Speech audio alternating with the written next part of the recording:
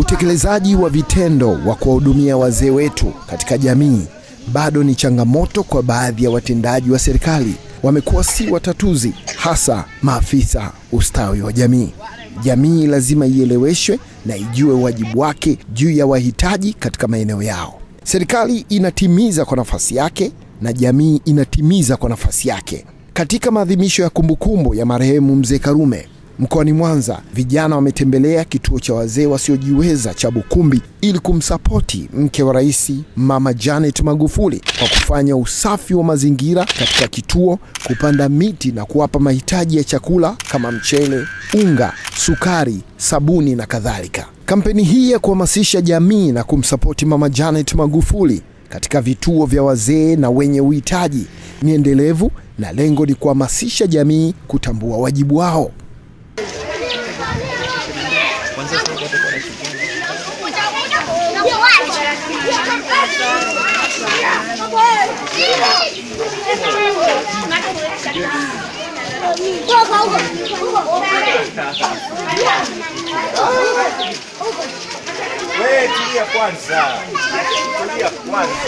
Wazee wetu Bukumbi wanahitaji sana msaada wetu wa chakula. Ni miaka kadhaa sasa wazee hawa wana mpishi zaidi ya wapishi wanaojitokeza kama wakujitolea. Siku 2, siku 3 wanaondoka. Na kingine ambacho kinachoonekana kama sehemu ya vikwazo katika eneo hili ni ukosefu wa uzio, kwani mara nyingine wazee hawa hupoteza vitu vyao pindi wanapoanika, na kutokana na kutojiweza mara nyingine wanaibiwa vitu vyao ambavyo vinakuja kama sehemu ya msaada. Wanagawana wafanya kazi hawa wapi? Na mimi mamangu ni mlemavu.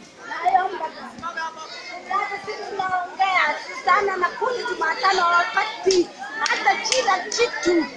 Sasa ndio maana mimi nataka kutoa siri. Mwambie huyo mimi niongee kabisa live. Hao wapi? Kwani hao wapi? Chakula wapi? Mimi nafanya kazi kwa mzungu kabisa. Kila Jumatano kesho kutwa atakuja. Hao wapi wanakuja? Hata nguo wenyewe. Hata na hizo nguo wapi? Dada zangu hawapati nguo wanachukua na uza. Penye wengi hapakosekani neno. Mara baada ya kupokea malalamiko kutoka kwa mdau huyu, basi tukaona ni vyema sasa kukutana na uongozi wa kituo hiki cha kulelea wazee. Tuko katika kituo cha kutunzia wazee katika eneo hili la Bukumbi. Tumefika hapa kwa ajili ya kutoa misaada kwa hawa wazee ambao hawajiwezi, na tumekutana na mama hapa ambaye yeye ametupokea, lakini pia atajitambulisha. Mama, unaitwa nani? Dorimana Pima. Wewe hapa ni kama nani kwenye kituo hiki? Mimi ni mlezi msaidizi katika makao haya. Mlezi msaidizi. Tumekutana na changamoto 2-3 hapa wakati wa kuleta mizigo hii ama vifaa hivi ama misaada hii. Wazee walikuwa wanalalamika, wanataka wagawiwe, sisi wenyewe tuwagawie. Utaratibu hapa ukoje baada ya kupokea misaada kama hii? Mimi utaratibu kwenye kituo nao kutumia. Kila msaada wa chakula unapofika, tunapokea kiofisi. Kuna Samugavi ambaye anakuja kuingiza kwenye leza.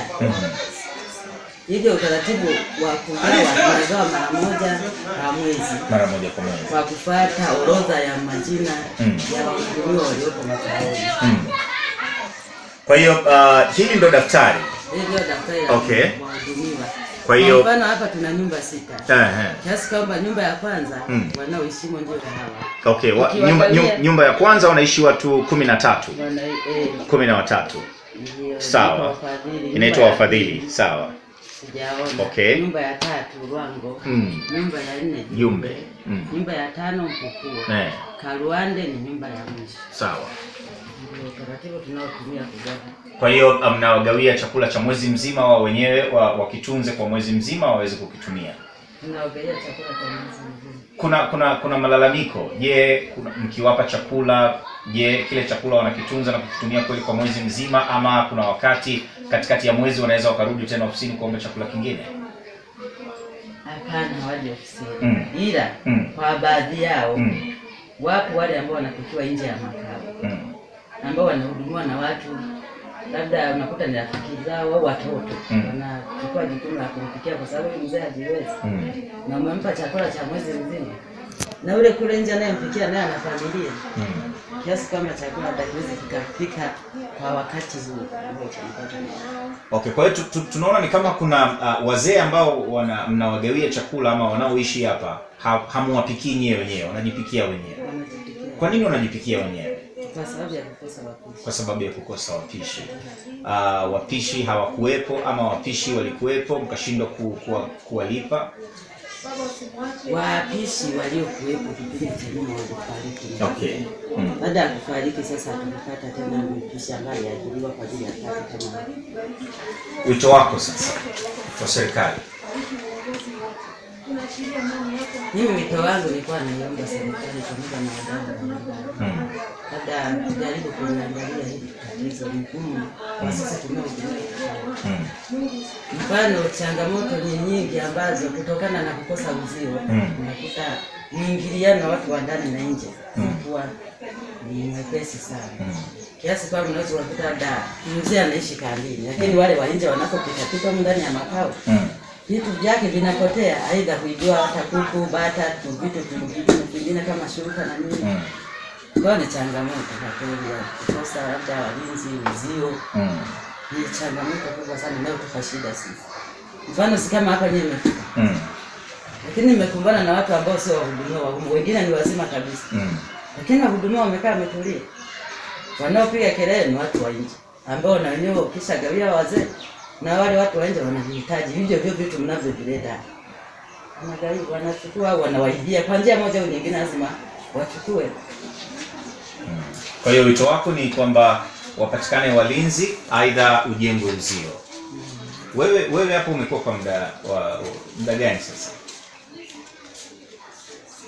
Nimekuja hapa karibu 90. Wewe nani anakulipa hapa? Mimi nimeajiriwa moja kwa moja na serikali. Okay, wewe umeajiriwa na serikali kwa ajili ya kuangalia. Ikitokea kwamba mpishi akapatikana, serikali kama kituo ambacho mnakisimamia nyinyi kama watu mnaohudumia kituo, hiyo ruhusa ipo na mpishi anatakiwa wa sifa zipi hasa? Kwa sasa hivi serikali kama serikali na mpango kule ya kupika. Kwa kuhudumia kwa chakula, yani wapate chakula asubuhi, mchana na jioni. Ndio wanastahili kula leo nitaka kusema. Naona serikali bado ina hiyo mkakati huo upo. Niwaombe sasa Watanzania tutimize wajibu wetu kwa vitendo ili kuokoa hali mbaya iliyopo kituoni hapa. Nashindwa niseme neno gani zuri zaidi ya kumpongeza kwa dhati Ashraf Omar na waimbaji wa nyimbo za Injili jijini Mwanza kwa kuonyesha upendo wa dhati na kutambua changamoto katika kituo cha wazee hawa na kuwa sehemu ya kuzitatua. Lengo letu kubwa la kuja hapa ni kuja kuwapeni mahitaji tuliyojaliwa na Mwenyezi Mungu kuwaleteni nyinyi. Kwa hiyo naombeni mkipokee kwa mikono yenu miwili, mtuombee. Tumekuja na sisi kuwatia moyo, kwa kweli tumeona hali zenu. Mwenyezi Mungu azidi kuwapa afya na wale wagonjwa waweze kupona. Kwa hiyo nilikuwa namuomba balozi na mwenyekiti tuwakabidhi haya mahitaji. Baada ya hapo huyo mwenyekiti atakuja kusema machache alafu tunaondoka. Basi Mungu wa mbinguni ukibariki chakula hiki na wandugu hao wabariki kule wanatoka na chini wanatoa mifukoni mwao, ukijaze katika mifuko yao kwa ajili ya upendo wanatupata sisi wakongwe wa hapa. Tumeshukuru Baba Mungu wa mbinguni, uwape nguvu na utupe na nguvu na sisi. Baba utubariki kwa jina la Yesu Mwokozi wetu. Amina. Asante sana kwa maana Yesu ungependa kumwezi hata kumtoa mwanae pekee ili kila mtu amwamini asipotee bali aone uzima wa milele. Yohana 3:16. Asante. Hakika ni mfano wa kuigwa katika taifa letu, na jambo hili liwe endelevu. Mwenyezi Mungu akawalipe mlipotoa wote mliofanikisha tukio hili la kihistoria. Hata Mama Janet Magufuli kwa tukio hili atafarijika sana, na asanteni, imetimiza maandiko katika vitabu vya Mungu. Tunatoa shukrani kwa Jembe Fm kwa kuhamasisha hili, na hata vijana wakaweza kuhamasika nao wakakusanyika na kuweza kujitolea. Asante METDO Tanzania, Mr. Ashraf, kwa ushirika wako na vile vile kuwasilisha wazo. Asante wanakikundi wa Chosen Generation, hakika ninyi ni vijana tena mfano wa kuigwa. Asante kwa GSENGoTV kwa kushiriki nasi na hata tukapata kumbukumbu. Asante kwa ofisi za mkuu wa mkoa wa Mwanza, Mheshimiwa John Mongela, kwa kutoa ruksa kwa vijana wako nao wakaweza kukusanyika na kufanya hili ambalo sasa limekuwa hamasa kwa jamii. Twende tukawashike mkono wazee wetu, twende tukawahudumie. Macho hamuna, hakuna macho. Nafika pisha. Hii ni GSENGoTV.